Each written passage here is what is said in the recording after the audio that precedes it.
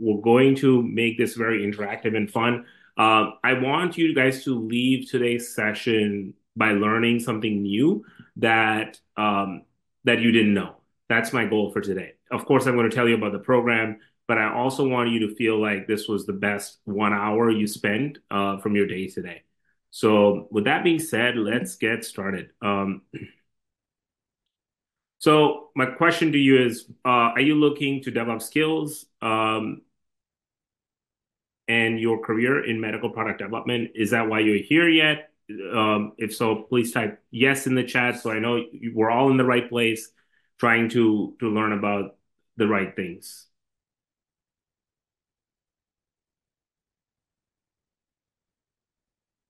All right, I'm just getting a couple of yeses.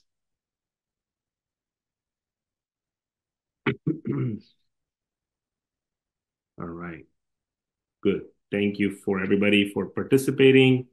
All right, awesome, Lander. Great. Okay, perfect. So, obviously, I like to tell people get your notebook out, get a piece of paper or a notebook or an electronic notebook if that's what you want to use, because you are going to learn something for sure in the conversation that we have, and then some water to keep you hydrated. Um, Try to turn off your cell phone. I'm actually doing it as I'm talking to you guys. And then if you can turn off any sort of apps or Facebook, any sort of distractions that are going to take you away for the next hour. I would think about this as a paid session. You think about you actually paid to come here today. You are definitely paying with your time, but if there was a financial component to it, then I want you to think about it that way. So we're going to learn a few things, like I said. And then bring one emotion. You're either excited, you're scared, I don't know, whatever it might be. You're just curious about what this entails. Bring one emotion to the table because that will make this more fun and enjoyable for all of us. All right. So my next question to you all is, what's the hardest part of developing a career in medical product development? So maybe you don't know, or maybe you do know.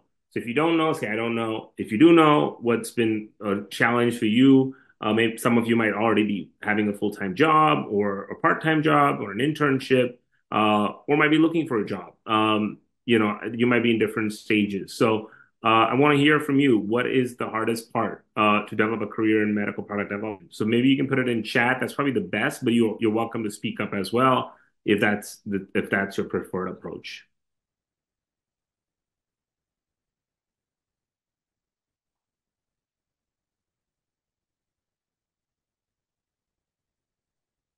Okay.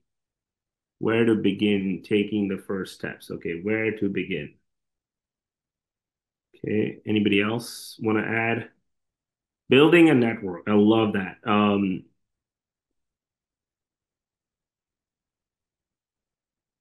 Okay, I love that, Lander.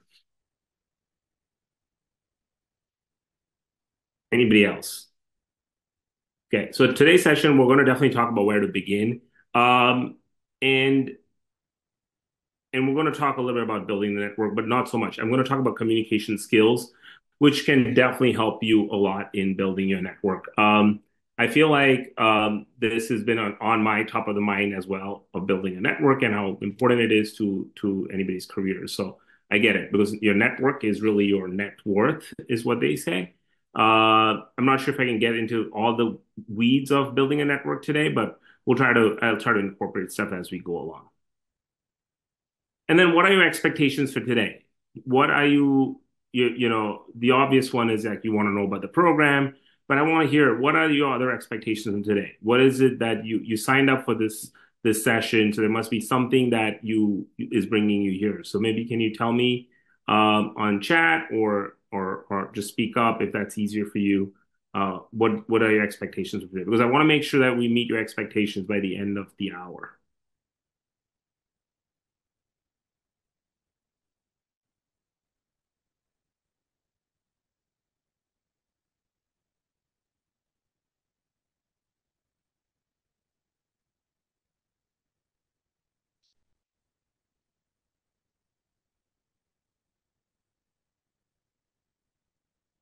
Okay, career routes, understanding of the program. Yeah. Okay. Okay. Anything else? I know there's others on the call, but I'd love to hear from you guys as well. So Diksha, Ria, Kavita, don't be shy. Whatever you have to say, whatever's on your mind, tell me. What are your expectations today? Vishal.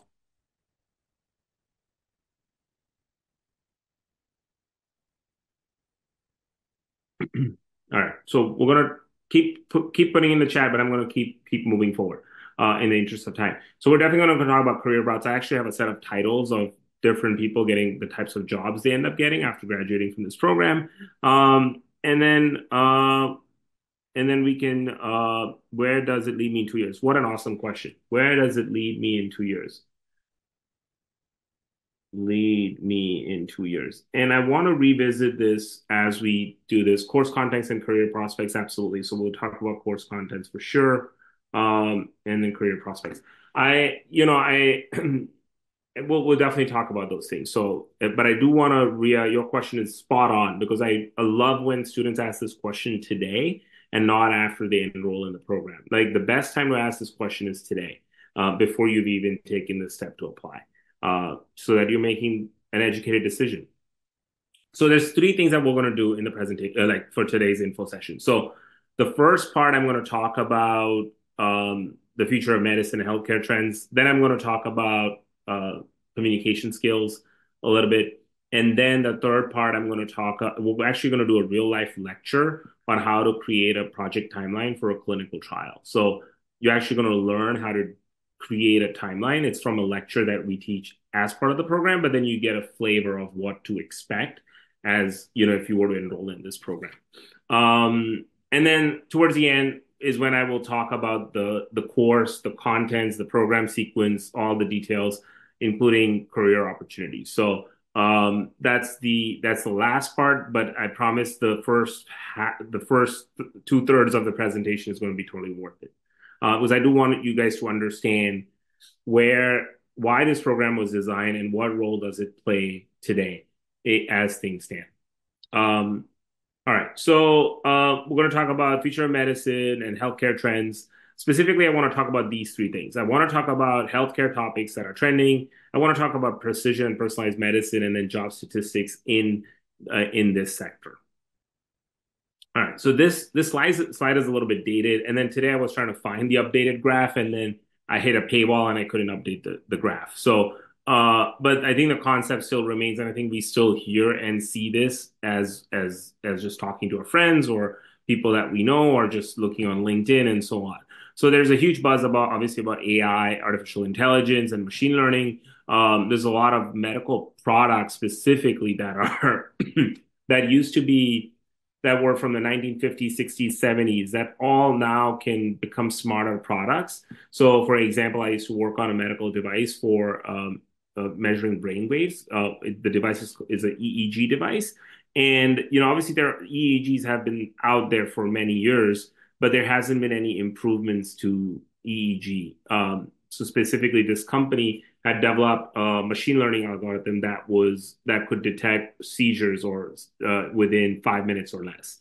So it was that quick. In 5 minutes or less, you knew if there was a seizure. Versus the old way of doing it is that it would take 4 hours by the time a technician came in to attach all the LEDs on the brain to measure the brain waves. So a lot of this is because of AI and because of machine learning that the industry is advancing. So in this graph, basically what it shows is that we're seeing a huge rise in the use of machine learning and artificial intelligence in the medical products sector. So these are just says there's 7,700% growth in the last 15 years.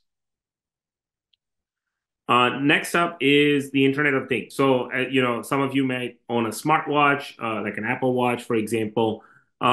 And now everything can be connected. You can monitor your health in real time. So one of the things I like to do on my smartwatch is I want to know what my VO2 max is, which is like, you know, how much my body is processing oxygen, you know, and like basically my cardiovascular health. That's the one way to tell what the cardiovascular health is.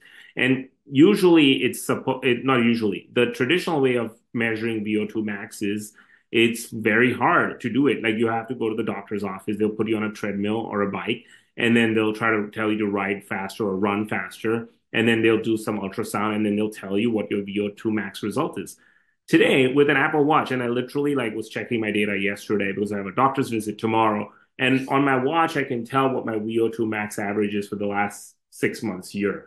So I can actually see my VO2 max literally in real time using my Apple Watch. So, and we're seeing this across the board. Oh, there's a lot of integrations happening with products, and these are like consumer products like the Apple Watch, but there's also non-consumer products where the Internet of Things is coming into play in terms of real-time healthcare monitoring, like the continuous blood glucose monitor. So if you have a friend or a family member that has diabetes, chances are they may be using a continuous blood glucose monitor to measure their blood glucose in real time, and they can see the results on their phone. So those are the two like trends I would say that are happening in healthcare and the medical, specifically in the medical product development sector. Next, what's happening is precision and personalized medicine. So people now want to know exactly the type of medical, like the drug or the device that's designed for them and their body.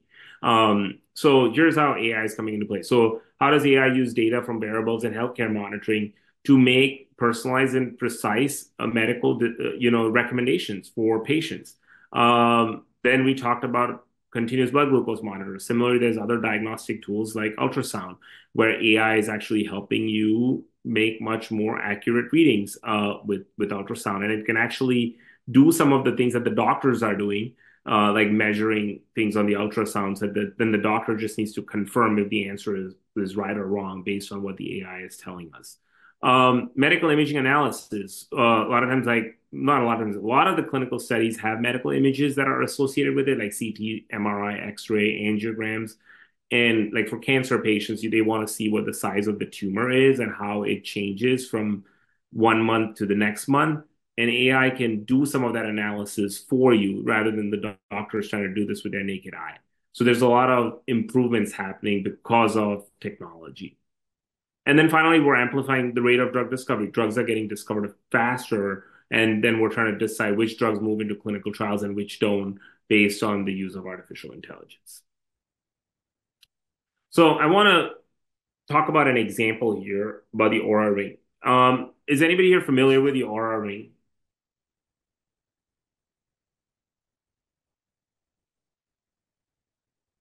If you are, type yes in the chat. I'd love to know. Sometimes I have people that are familiar and others are not. Okay, perfect. Ria is familiar. Ria, Diksha, do any of you use the ring or you just know about it?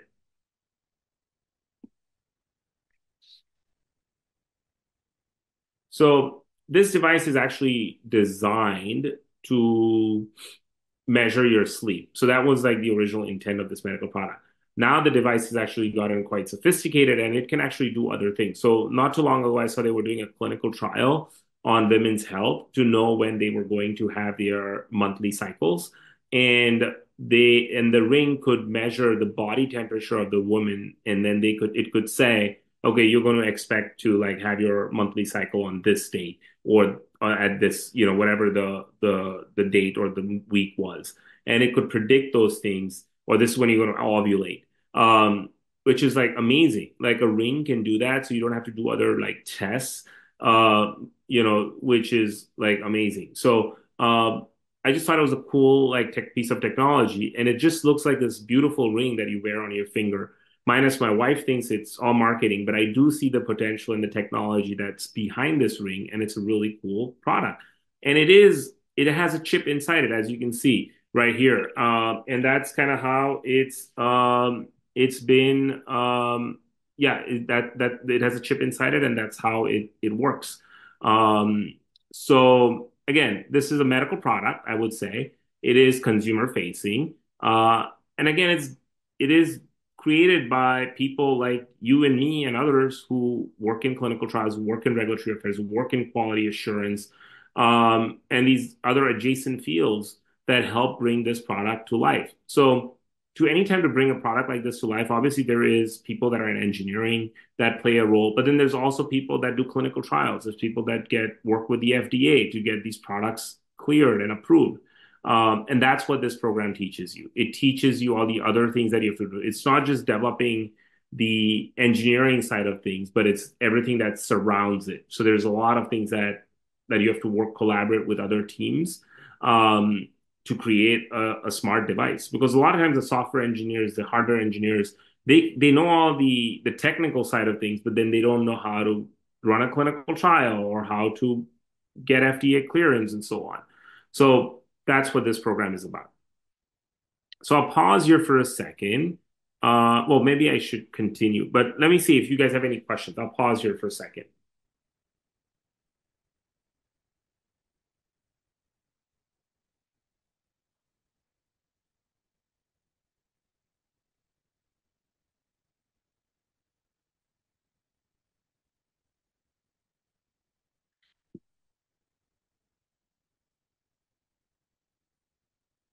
Any questions?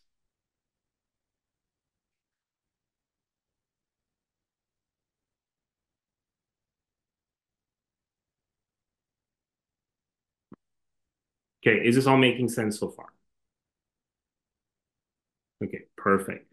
All right, next up, I want to talk about money. I think finances are really important, especially if you invest in a program like this. There is substantial like investment of not only money but also time and energy and resources.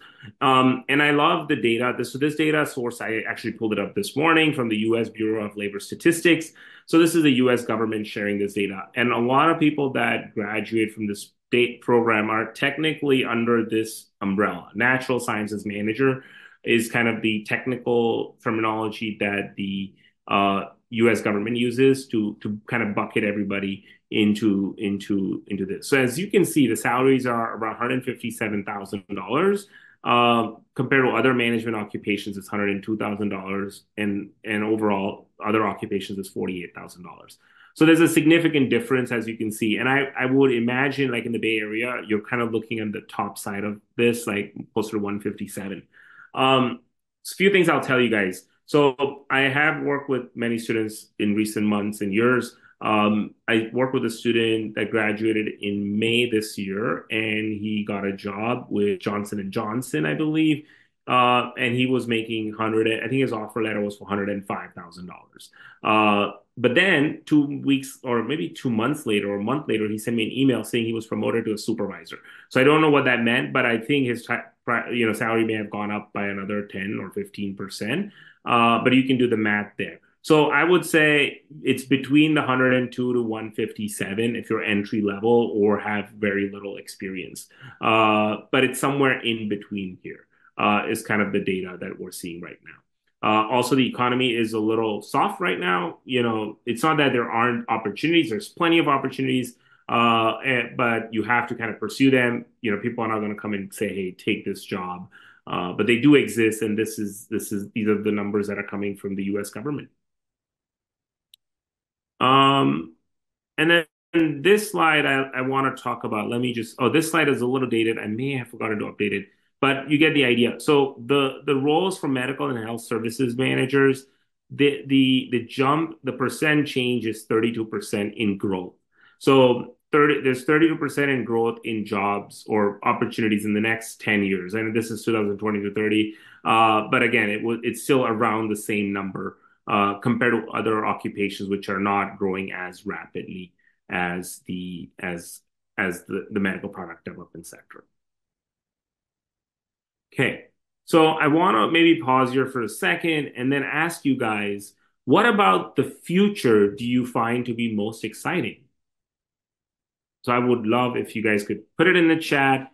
So I know you guys are still awake and with me. But also, yeah, if you want to speak up, you can do that as well. And if you can talk, let me know, and I will maybe check if your settings are proper so that you can speak.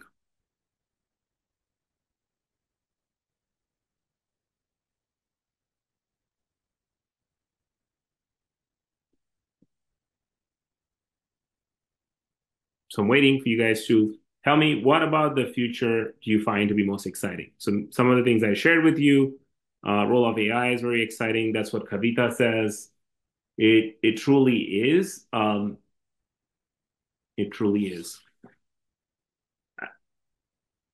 Developments in med tech, absolutely. Yeah, there's just crazy developments in med tech, absolutely. Good pay and learning. Yeah, I think the pay is really good. But don't do the program just for the pay. Do it like you're actually going to enjoy it. And you're going to learn and you're going to have an impact. Learning a new skill. Absolutely. AI. All right. AI, a lot of AIs, of course. And then surgical development, surgical product development. Yeah, there is development in all across the board, but yeah, surgical products as well, that are going to be, getting smarter and better. I personally am not very familiar with the surgical side of things, but the technology is definitely like not leaving anything not leaving any stone unturned. Even like doctors that are surgeons need AI tools to do their job better. All right, awesome. Thank you for sharing. So next up, I want to talk about skills that. So this is again from the government's website. You can look it up if you just search Department of Labor, U.S. government skills needed for National Sciences Manager, and you'll see these six skills pop up. These are the six skills that the government says um, are what you need to know to be in this field. As you can see, I highlighted four of them in green. Uh, Communication skills, interpersonal skills, leadership skills, and time management skills. I think they just added time management. They used to be a different skill before this, but anyways, it's these are the four skills that they think are super critical in you succeeding in this role. The other two are more technical skills like critical thinking skills and problem solving skills, which are more on the technical side. And I think a lot of times we're kind of, at least I was at one point, brainwashed to think that everything is technical, and we've talked about AI so far. And as you can imagine, a lot of the heavy lifting is done by technology. So what remains is you being able to work as part of a team, like a cross-functional team. So can you communicate effectively? Do you have good interpersonal skills? Can you lead a team? And then can you manage your time properly? And can you manage like all the work that needs to be done with all the distractions that we have in our modern life? And can you still get the job done? So what I want you to take away from this slide is there's four different skills that you need: communication skills, interpersonal skills, leadership skills, and time management skills. And those are all the soft skills that we call about. So four out of six are like the soft skills, and then the other two are like the hard skills or the technical skills. So I want to talk today about communication skills, and we cover all of these in the program, but I specifically want to talk about communication skills today.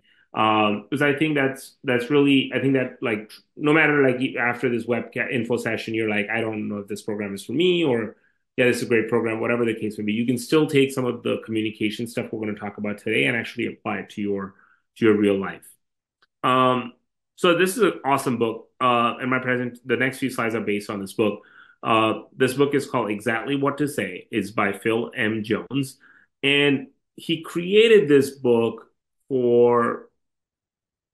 I don't know if he created only for salespeople, but it is designed to help salespeople get better at sales and help them with sales conversations. Really help them with sales conversations. But to my mind, in the way I have used this, you can use all the things that he teaches in this book in any field that you might be working in, including the medical product development sector. So so he has 21 or 23 phrases in his book. Today we're going to cover three phrases, and I'm going to show you guys how to use these phrases when you are actually communicating by email or by phone or in person. The goal here is, as you can see from the bottom left here, it says the magic words for influence and impact, because that's what we're after. We're after influence and impact. That's what we want. Yeah, and the book is awesome. Highly recommend you check it out. You can get it from Amazon or at Barnes and Nobles, wherever you want. But today I'll share with you guys like three communication skills that you want to pay attention to. So here are the three phrases. One is, I'm guessing you haven't gotten around to. You have three options. What makes you say that? So those are the three that we're going to talk about. So the first one is, I'm guessing you haven't gotten around to. So how many of you guys have applied for jobs and just did not get a response? Type yes in the chat if that's happened to you.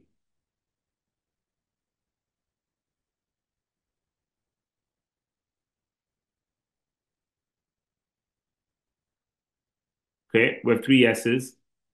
Four. Yeah. So at least 50% of you have had this experience, right? Where you apply for a job and you don't hear back. I was actually just talking to a current student in the program, and it's happened to her as well. Like she's applying for jobs and she's not hearing back from employers. Um, and what we tend to do is the first reaction when we don't hear from people, we either don't reply back to them or don't follow up. And if we do follow up, then we say, hey, I am following up with you. That's kind of what we tend to do. Or we'll say, that's the most like usual. It's either you don't do anything or you actually send this email saying, hey, I'm following up on that previous email that I sent. And guess what? There's still no response. You just don't hear back from that person, even though you send the follow up email. So the reason is that nobody likes to be followed up on. Like people don't like, what was the last time you were like, oh, this is so cool, somebody followed up on me? Like you don't go out and say that, right? Nobody wants to be followed up on. So what Phil is recommending is instead using this phrase, I'm guessing you haven't gotten around to. That's the phrase he wants you to use. I'm guessing you haven't gotten around to. So somebody sends you an email, or sorry, you send someone an email, you don't hear back. You want to give them the benefit of doubt and say, you know what, maybe this guy got busy or this gal got busy. Maybe something came up. Maybe there was a hurricane where they live. There could be any number of things that could have happened to them, right? So the a good way to reply to that email that you sent them previously is just saying, hey, I'm guessing you haven't gotten around to. And that really opens that gives them the benefit that kind of gives them the option of like, okay, this person understands I was busy and I just haven't had a chance to reply to them, and you're more likely to hear back from them. I've used this numerous times, and I almost always get a response instantaneously or within like a few hours. So highly recommend trying out this phrase. If you're emailing people or don't hear back, or if you call people, leave messages, you could follow up instead of using I'm following up, say I'm guessing you haven't gotten around to. Okay. The next thing he wants Phil teaches you is that giving people three options. So a lot of times people have like no clue what they want.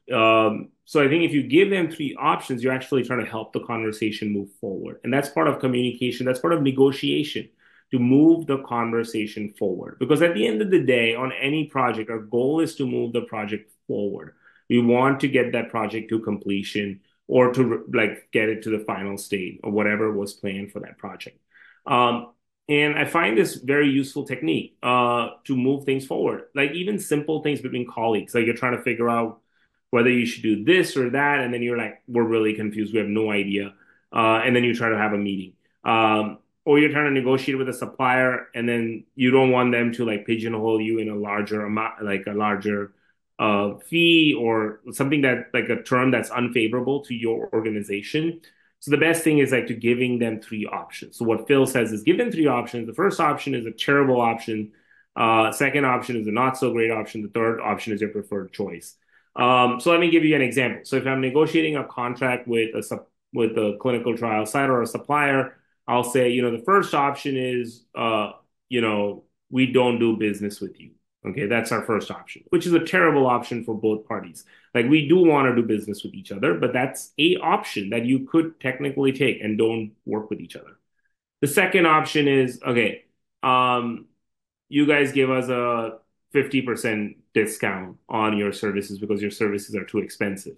Or maybe like 25% discount. Maybe that's the second option. It's not such a great option, right? The third option is we'll pay you what you're asking for only if you deliver the results that we are outlining in the contract.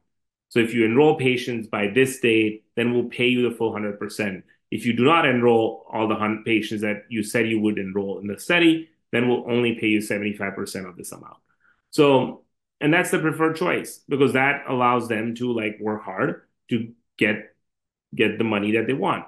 But this just doesn't work with finances. It can work with a lot of different things. So giving people three options is a great way. And in this order is what Phil recommends. And then finally, have you had anybody tell you you apply for a job and then they say you don't have the skills needed for the role? That's the third bullet right here. Have people told you that? They're like, I don't think you're qualified. Has anybody heard that?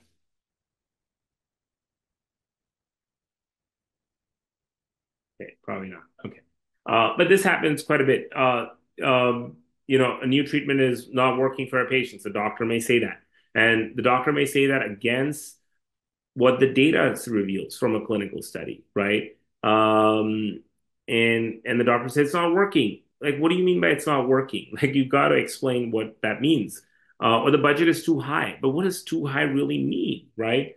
Or you don't have the skills needed for this job. Or this is not a quality product, right? Uh, So rather than challenging that person and saying, why did you say that? Like using the term why is probably the most dangerous thing that you could do. Because now that other person is going to get very defensible very quickly because they're going to be like, no way, like, how dare you ask me why? And if there is a power dynamic, if that person is a senior to you, chances are they're going to not be happy when you ask the why question, right? So instead of doing that, you say, what makes you say that? And so if you ask them this question, what makes you say that? It makes them start thinking and then give you some more details. Okay. And that's how you will understand. So maybe they'll say, you know what, you haven't ever created a budget. And I don't, in this job as a contracts analyst, you'll be creating a lot of budgets. And that gives you an opportunity to say, you know what, I did this program, I did this class, and one of the things that we did in class is we actually created a real budget for a clinical study. So I have created a budget as part of a project that I worked on. And that gives you an opportunity to understand the needs of the other person. And then it helps you address some of the concerns that they may have. So it actually helps create a conversation rather than making the people involved be more defensible or frustrated with each other. So with that being said, those are the three phrases we talked about. I'm guessing you haven't gotten around to, you have three options, and then what makes you say that? So now it's your turn. You guys need to tell me what was most useful for you from this discussion that we had with on communication skills. So if you want to put it in the chat, do that, or if you want to speak up, please speak up.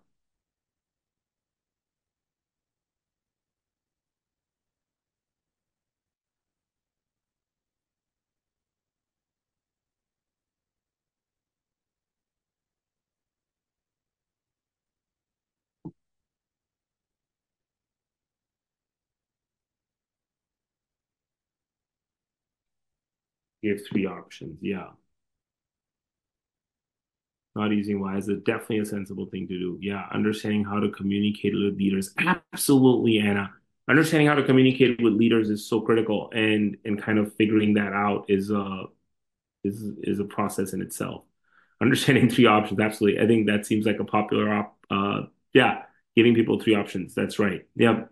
So cool. I hope you guys can apply some of these, and highly recommend checking out Phil's book. I think you'll be happy if you bought his book, but you don't have to.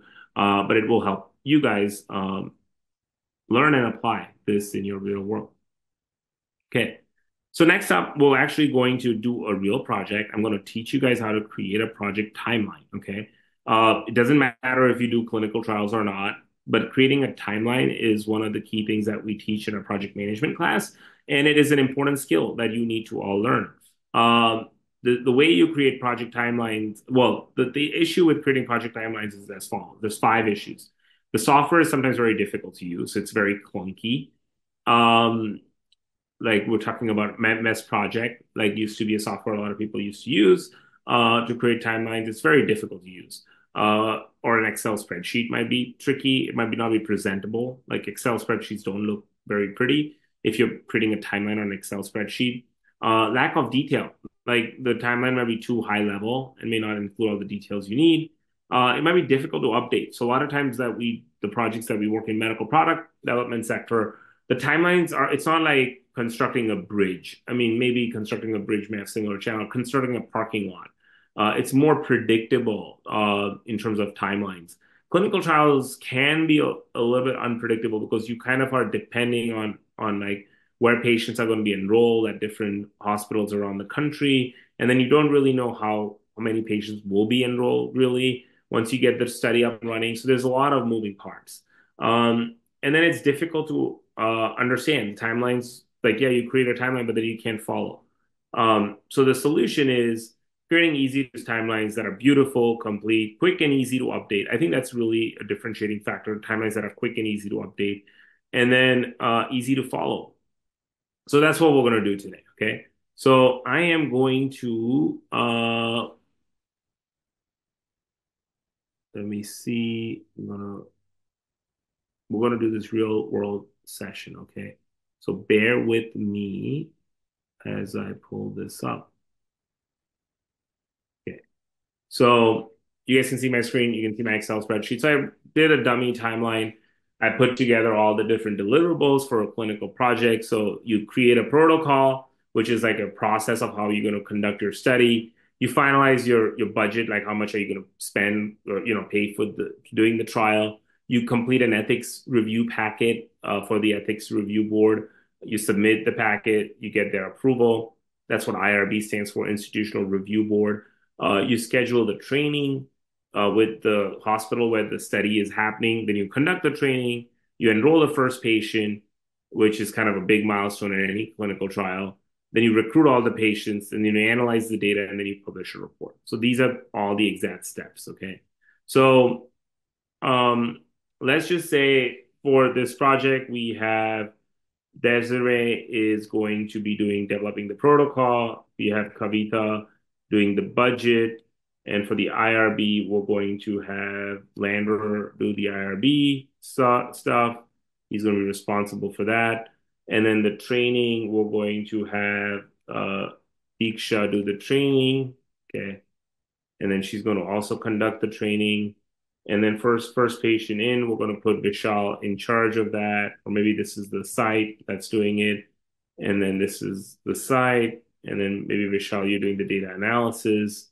And if I left you, I'm sorry, and then we can get Ria to do the publication of the report. So these are all the names that I put. It's just I made them up. You guys are on the call. If I missed you again, I'm sorry. But the idea is like who's responsible for doing things, right? And then how long it's going to take to do these things, right? So to write a protocol, maybe it's going to take you 40 working days, like about maybe less, 20 working days. I don't know. Let's just use 20. Finalizing the budget is going to take 5 days. Creating a submission packet is going to take 10 days. Submitting is to the IRB is going to take 1 day. Obtaining approval is going to take another 10 days. It's going to take 5 days to schedule the training. It's going to take 2 days to conduct the training. And then you're going to enroll your first patient in. Okay. Um, and then you're going to recruit patients, and that's going to take about 80 days. Let's just say 90 days. Sorry, 100 days. That's almost 5 months because these are working days. And then data analysis is going to take another month and a half, and then publishing the report is going to take a month and a half. So we put all this in here. Okay. So this is a relatively easy part. Then you put the start date. So today's date is October 17, 2024. So what you do is, so this is where you need to pay attention. Okay. So please watch here carefully. There's only one formula you need to know in Excel to do this. It's called equal to workday, open parentheses, start date, comma, number of days. So you start on the 17th of October, you'll be done by 14th of November. This formula accommodates for holidays and weekends. Then you begin your next task on the 14th, and then you keep going down this path. Okay, so let's just say I'm just going to pull this down, and then I'm going to pull this down. And voila, your report is going to be published on the 13th of August, 2025. And that's how you quickly get your Excel timeline in place. Do you guys see that? So there's only one formula you need to know. Workday, open parentheses, the start date, comma, working days, and then you just pull down on the you don't even have to enter the formula again. It just drags itself. And it'll give you exact dates on when things will be done. Yeah. So next up, what we're going to do is we're going to pull this data into a software called Office Timeline. So I'm going to show it to you guys right now. Let's just say officetimeline.com. So you get an Excel spreadsheet with your timelines, and it's good. I think it kind of does its job, but you need something more pretty to send it to your senior leadership. Um, and to do that, and hopefully I can log in. Let's see.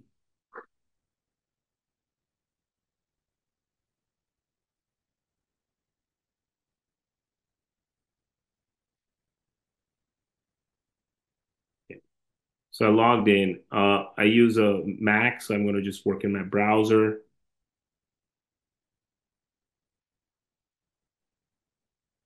And then I'm going to create on make timelines now.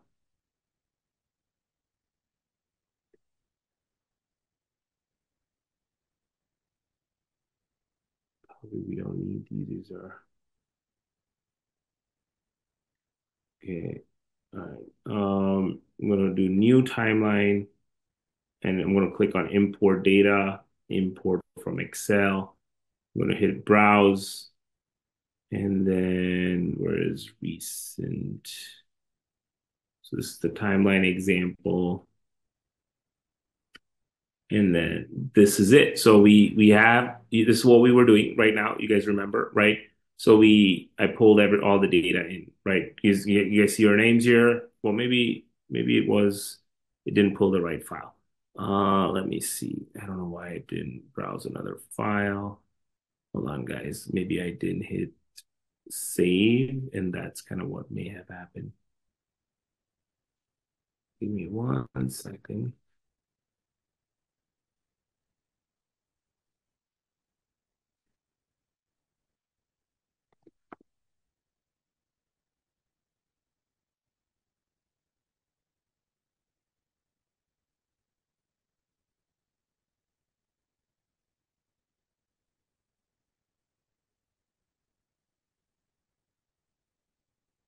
Let me see. Give me 1 second. I'm going to make sure I save this file. File, save as. Yeah, it's saved. I'm going to put today's date so I can identify this.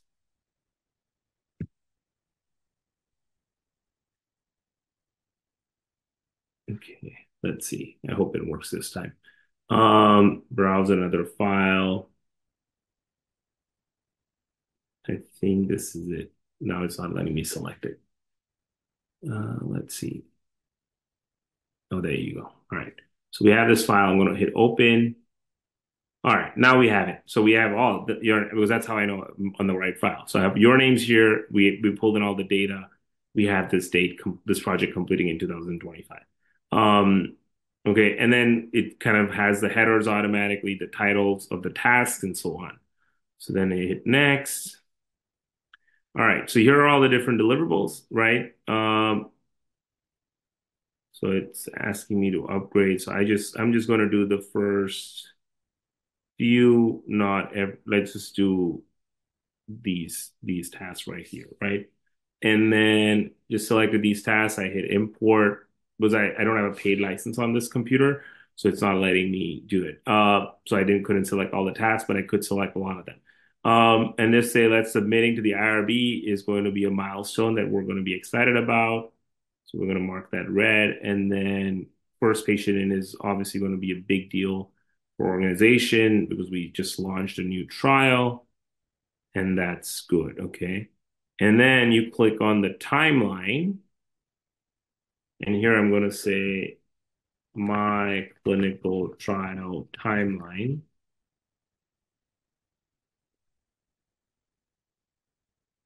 Or maybe this is a clinical trial timeline.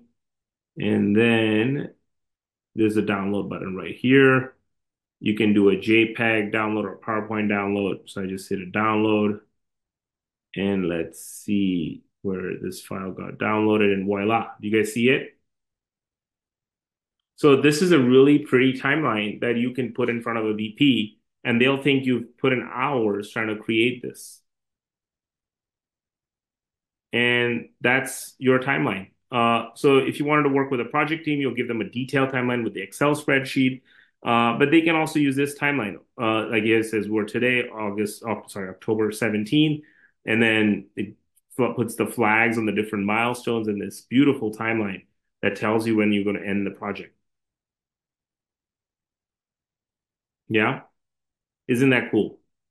All right, so I'm going to go back to the slides. Let's see. So this is so all right. So that's on the timelines. Let me see. Do you guys have any questions or comments on the timelines? Was this what was most interesting about this presentation? Did you guys feel like you learned something?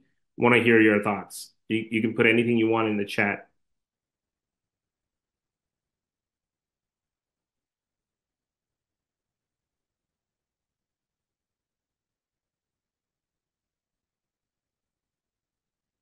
All right, cool. Kavita, very useful. All right, good. Um, Workday Excel equation. Yeah, isn't that like an amazing little hack? It's like well, you just need to know one thing, right? And you're done. Like, I mean, it doesn't happen that often that you can create a timeline in like 5 or 7 minutes. And realistic preview. Yeah, absolutely. Good. Thank you for sharing that feedback. Um, okay, so then let's talk about the course because that's the next thing I want to talk about, and then I want information about how I can create my clinical timeline. Okay, perfect. All right, you can do it totally. So I want to talk about the program next up. So the Masters of Science in Medical Product Development Management. That's what this program is. It's 13 courses, 35 units. It's a 2-year graduate program. It's designed for working professionals. So a majority of our classes are on at 6 p.m. on weekday evening. So Monday, Tuesday, Wednesday, Thursday. We don't have classes on Friday. And then there's 1 or 2 classes that happen on the weekends, but it's usually like only year one. We have a professor that he teaches some classes in person on Saturdays. But that's kind of it at the moment. But a lot of the classes are in the weekday evenings. We have hybrid classes, so we may have some lectures that are online, some lectures that might be in person. We accept only new students in the fall semester. The tuition is up there. I know that San Jose State recently like revised their tuition plan, so it does increase a little bit every year. So if you enroll in fall 2025, I believe this is the amount that you have to pay in total. But just it's very close to that amount, if not that amount. But that's what I checked today, and that's the amount I came up with. Uh, okay, so in terms of the courses, so somebody was asking me what the workflow or sorry, the sequence of courses and the work courses are. So I'm going to walk you guys through each of them so you understand what are you going to actually learn in each of those classes. Okay. So the first one is SMPD 281A. It's a 3-unit class. This class specifically focuses on clinical trial design. Okay, so how do you put together a clinical trial like protocol, and what are the different components of the clinical trial protocol? So that's what this class is, SMPD 281A. SMPD 282B, so SMPD 281B, sorry, let's finish fall and then we'll come here. So developing and managing people, that's taught by the College of Business, and this is taught by Professor Mike Hill. As the title says, it's about how do you develop and manage people. Regulatory Affairs 1 for biopharmaceutical, this is taught um, by Professor Sheldon Mullins, and covers all the drugs, regulatory affairs from a drugs perspective with the FDA. Then in the spring, there's Clinical Development 2 seminar, SMPD 281B. This is on clinical trial operations. So this class is on clinical trial design. This class is on clinical trial operations. Okay. I should tell you that this class might be changing from 2 units to 3 units in fall and spring 2026, because I think we have a lot of content that we try to cover in this class. And right now it's designed to be 2 units, but it may be 3 units by the time you guys apply. Law and ethics is a 2 unit. Sorry, this is a 3 unit class. That's 2 units. It's a typo. And this is taught by, again, the College of Business, Professor Ash Podwell. He's amazing. And he teaches this class. Regulatory Affairs 2 is for medical devices and diagnostics. This is the class I teach. It's a hybrid class, and we learn everything about the U.S. medical device sector. as it relates to FDA clearance and approvals. Then in the spring and the summer, there's a research practicum that's taught by David Rutledge. He has about 20 years of experience in the industry and probably the same number of years that he's worked in academia. And David, last year was his first year teaching the class. It's going to be his second year, so we're still trying to refine this class to make it better. But this is the class that he teaches in the spring. Then in the fall of the following year, the year two, there's a clinical trials management class, 2889A. This is taught by a student, an alum who was in this program. Her name is Vivan Tran. She's amazing, and she talks about pharmacovigilance and safety and so on in this particular class. Then we have biomedical business 202T. This class focuses on the whole life cycle of a medical product from start to finish. So it's not just clinical trials or regulatory affairs or quality, but marketing, sales, reimbursement. It's like the whole life cycle. Then we have a statistical methods for clinical trials taught by Professor Anand. So she teaches the stats class. And then in the spring semester, there is a 289B. This is your capstone project for 3 units. And then we have another. Oh, I mixed these two up. I think I meant to. I don't know how I got it. So this was the one I was telling you guys about the whole life cycle of a medical product from like sales, marketing, commercial, everything. The biomedical business is like a project management class where we learn about different project management aspects of the biomedical business. And then last up, we have the bioinformatics class taught by the computer science department at San Jose State in drug and device development. So that's the course overview at a glance. I'll pause here for a second to see if you guys had any questions on this slide or this slide for me.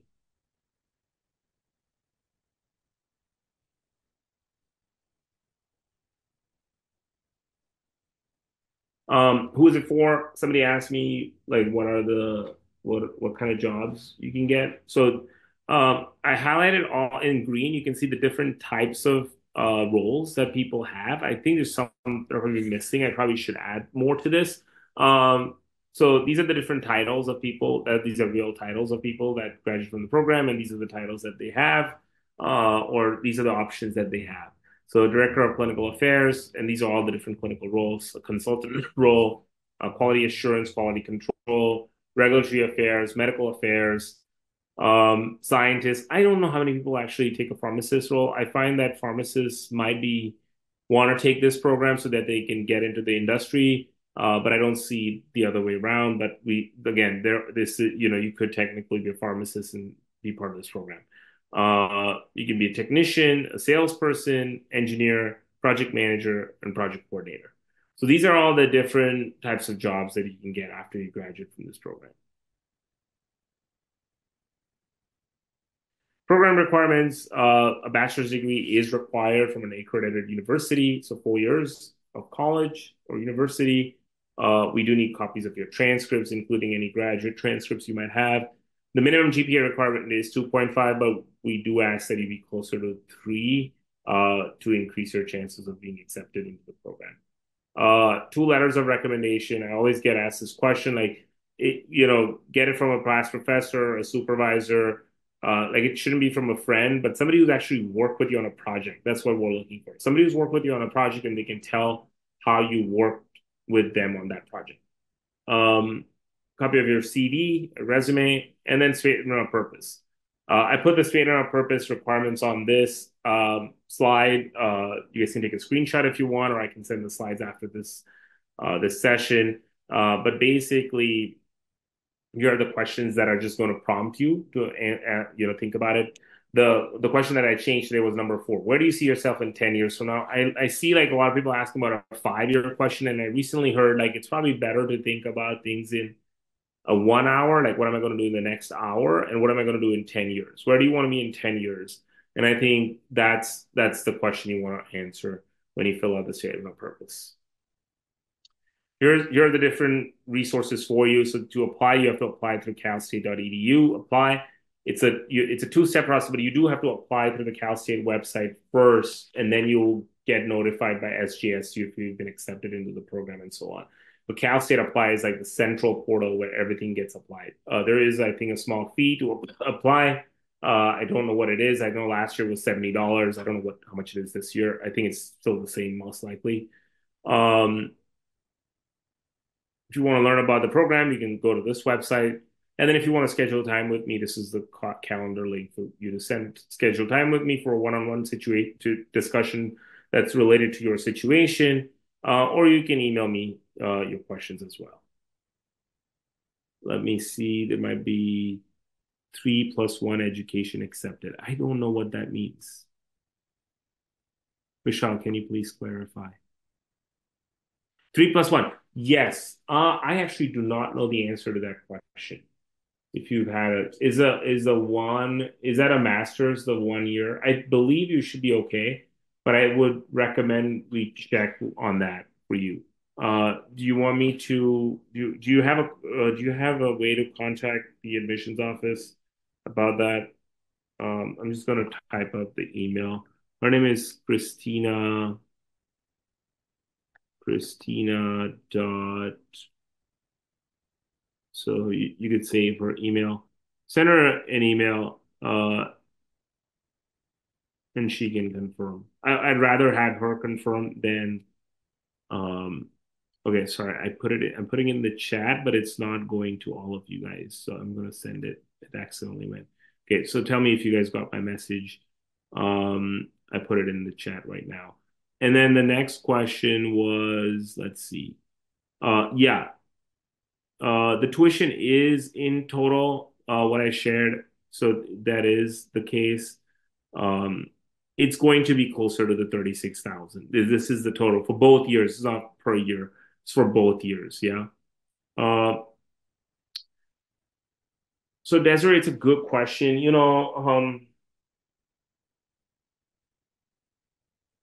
Although like for the first year we have some classes that are happening in person. I think the we I feel like the students miss if we don't do one or two lectures in a class that are in person. Okay, so we try to do like if there's a 10-week class, then we will have two lectures in person and the rest on Zoom.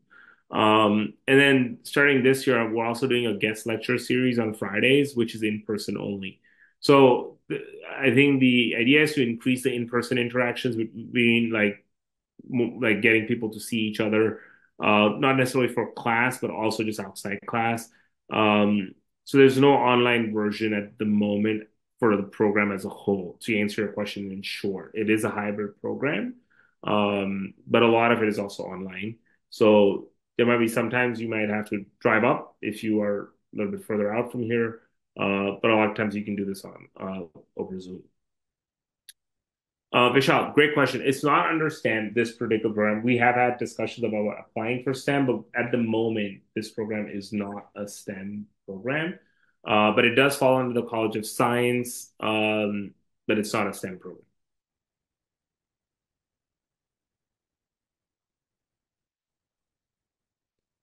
Okay, good questions. All right. So yeah, again, here's if you want to take a screenshot, I can send the wet slides again, actually, I can send the slides to you guys. Happy to chat further. I don't want to respect people's time. I like to do these over 90 minutes, but I found that they can be done in 60, so I don't try to extend this anymore. But happy to stick around. Feel free to speak up, ask your questions, type them in the chat. And if you don't have any questions, then I think we're done for the night. And yeah, if you decide to apply, let me know. You can send me an email so I know that you've applied. I'm always like excited if people come to an info session and they apply. It's always kind of good to know. Okay. Anything else? I'm gonna put my name in the chat. SJSU.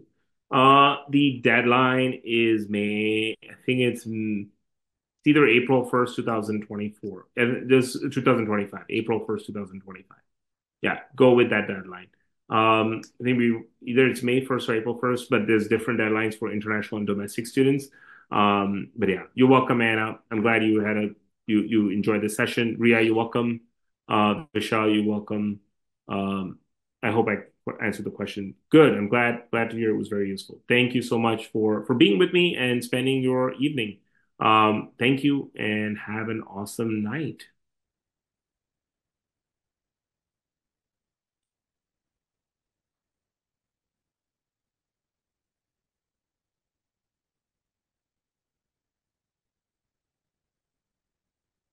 Sounds good, Desiree. Or you can talk to me now. Yeah.